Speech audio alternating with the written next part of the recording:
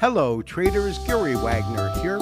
It is currently 11:55 in Honolulu, 5:55 in New York on Monday, 3rd day of October 2022, and this is the daily report for gold and silver. Today, lower Treasury yields on U.S. debt instruments such as 10-year notes and 30-year bonds declined, and so did the dollar. That sparked a strong rally in the precious metals. Gold gained 2.19%, or $36.60, with the most active December contract currently fixed at $1,708.60. We can see the dollar decline, which was almost 0.5%, 0.49%, and the index is currently fixed at 111.54. Lastly, a tremendous 9% move in silver, taking it well above $20 after factoring in today's gain of $1.72. The December contract is currently fixed at $20.76.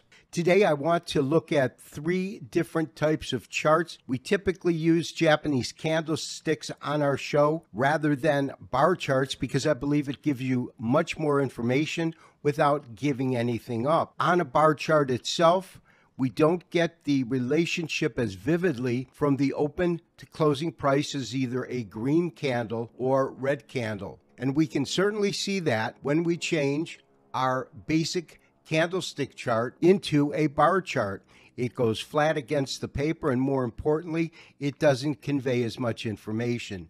But on today's show, I want to look at the Henkin Ashi as well as the three-line break chart, because those two types of Japanese charts excel in their ability to look at trend, strength of trend, as well as key pivot points. We're looking at a daily candlestick chart of the dollar index.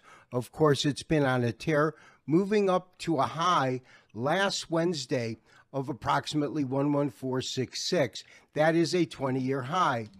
On that day, though, it opened at about 114, tracked to the high at 11466, but closed tremendously lower. And if we look at it on a candlestick chart, it's clear that some sort of pivot took place, because out of the last 4 trading days, 3 of them can be characterized as red candles. In other words, days in which it closed below its opening price.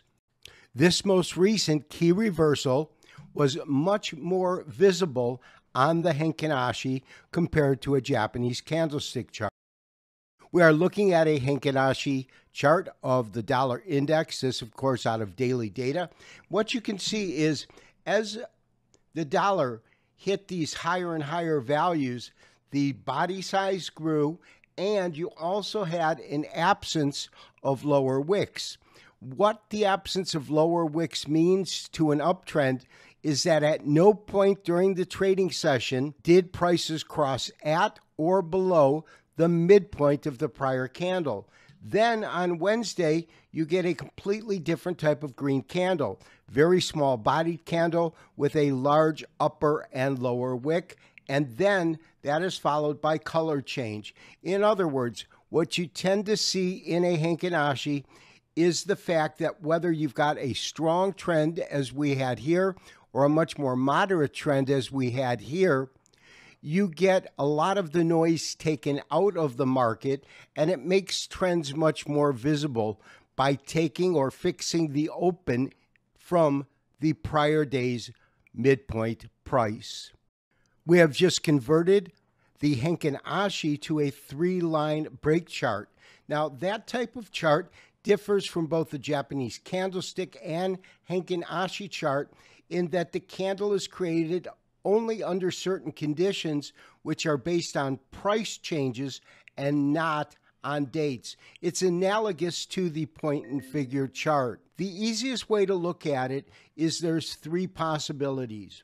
A new candle is created when the price continues for a set amount in the same direction.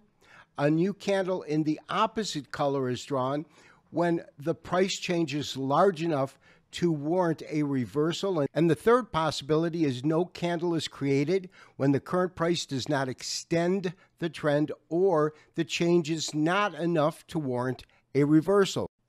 Lastly, this type of chart adds a candle color that is called a projection, and you can see that here in magenta. That is created when the move in a particular stock or commodity, in this case the dollar, exceeds multiple candles. So it is a much stronger reversal. And just as in the dollar chart, when we look at gold, we can see the same kind of movements. In other words, the long extended downtrend had a series of red candles, although they were much more choppy in terms of strength of trend. But we did get a pivot candle when market sentiment changed from bearish to bullish. We then had that followed by large bodied candles with no lower wicks. And of course, the same is true when we look at a three-line break chart of gold. We can see the movement from red to green and our projection, in this case, drawn in dark blue.